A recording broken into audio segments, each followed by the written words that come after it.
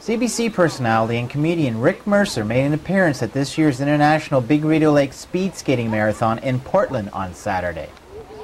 The popular comedian, host of CBC's The Rick Mercer Report, was in Portland all day to tape a segment of his show at the annual Skate the Lake that will air later this month. Mercer took part in the 5x1 kilometer team relay with short track Olympian speed skater Tanya Vincent, Portland Outdoors co-founder and president Marco Smith, Portland Outdoors co-founder and secretary Chris Allen, and Lucas Bongers, who contacted Mercer about visiting the event. Large crowds turned out to see Mercer up close as he learned a few tips from Vincent, who was on hand showing Mercer around. Prior to the relay, Mercer was at the Portland Community Center visiting with the locals at a bake sale. Later, he had a chance to drive the Portland Outdoors ice surfacing machine. In Portland, Dale Elliott for BruckNews.ca.